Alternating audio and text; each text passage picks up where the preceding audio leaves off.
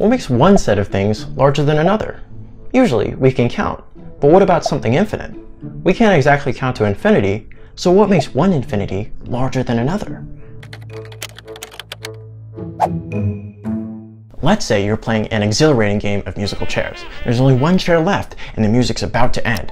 You can practically taste victory. The game seems simple. There are more players than there are chairs. But how do we know? We could count the players and then the chairs separately to verify that there are more players than there are chairs. Or we can cut out the middleman. The act of sitting uniquely pairs each player to exactly one chair, except for one unlucky loser. Since we have an unpaired player, we know that there must be more players than there are chairs, without even counting. If everyone had a chair to sit in, we'd have an equal number of chairs and players, and a boring game. This means to figure out if any two sets of things have the same size, all you need to do is create a unique pairing between their items. There's no need to count, and if you can't, then one set must be larger than the other. Let's use this to compare infinities. Intuitively, the set of just even numbers should be half the size of the naturals, but they're actually the same size. We can uniquely pair each natural to its double and each even to its half. Since there's a unique pairing between the two infinite sets, these infinities must be the same size.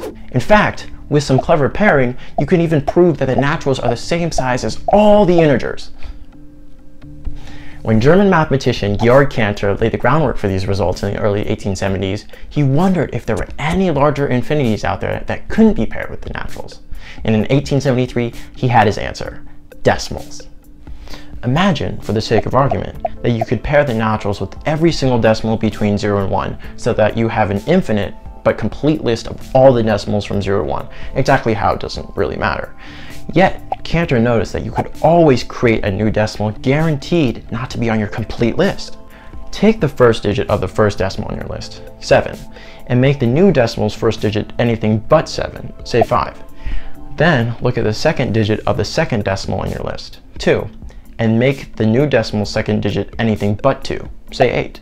If you keep on doing this, you'll have a new decimal that disagrees with the first decimal in the first place, second in the second place, and so on.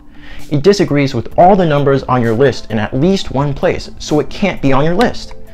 That means it's unpaired, so the infinity of decimals between 0 and 1 is greater than the infinity of all the naturals. Some infinities really are bigger than other infinities.